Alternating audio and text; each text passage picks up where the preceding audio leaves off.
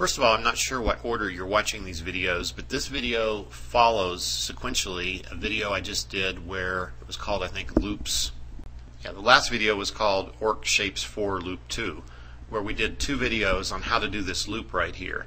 And in this loop we did XPath so that we could pull out the part number and the quantity.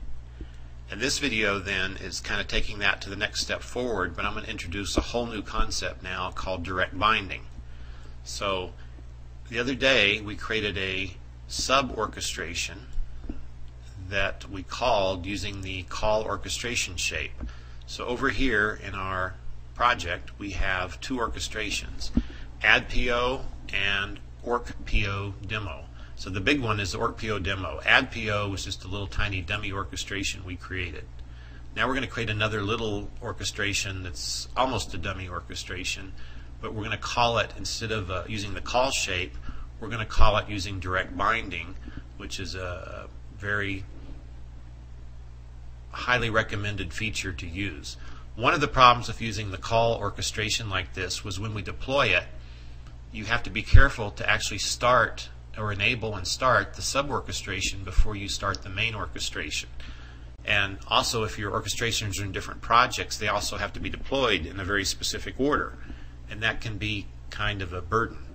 And so when you use direct binding, you're actually kind of doing a concept called loose coupling, where your orchestrations are all kind of the same level. There's none of them is actually considered a sub-orchestration. So it's a little more, I think, SOA, system-oriented architecture oriented, so that an orchestration has a purpose and it could be called by anybody. And then you can deploy that orchestration in any order and start it in any order without some of the rules that you have to follow when you use the call orchestration shape.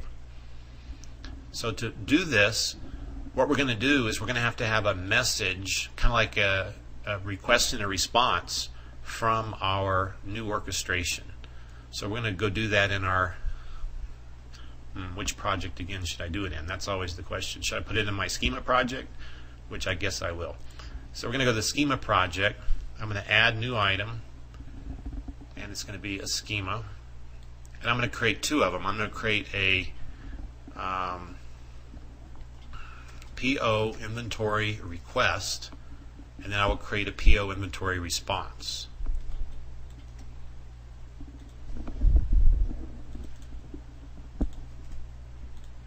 And I'll do this off the video. So in the request, all I need to do is pass two fields, the part number and the quantity that the customer wants. And then I'm going to get a response back in a separate schema. So now I'm going to go create the second schema called PO inventory response. So in my response schema here, I'm going to repeat back the same two fields that got passed to me. You don't have to do that, but I find it makes life a little bit easier. And then I'm going to pass back a simple Boolean variable that says is in stock, yes or no. And of course in the real world this can be a lot more complex than this, but I'm going to try to keep it, fairly simple. Okay. So now we've got our schemas, and we need to rebuild the schema project. And then off the video I'll go remove and re-add the schema project reference from my orchestration. So we're going to add a new orchestration now. Add new item to the project. Click orchestration, and then we'll call this Orch PO inventory check. Or validate. I don't know what would be the best name for that. I guess we'll call it inventory check. So this orchestration will begin with the receive, and we'll receive the request, and it will end with the send, which will send back a response. So it's basically a request response type orchestration.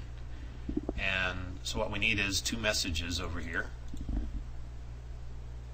The first message is MSG inventory request, and we go to our selected assembly, select from referenced assembly, we go to PO schemas, and we get inventory request.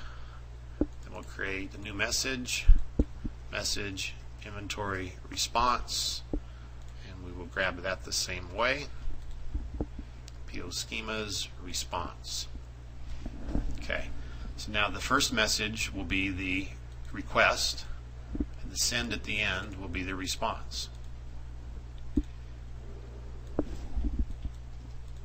And the send, we'll just label it appropriately. And now we just need some logic in here, and again we're going to kind of fake this out. We could theoretically access a database or call a C# routine or whatever, but let's think about how we can do this. We could basically hard code certain part numbers, and we could say certain part numbers are available and other parts are not.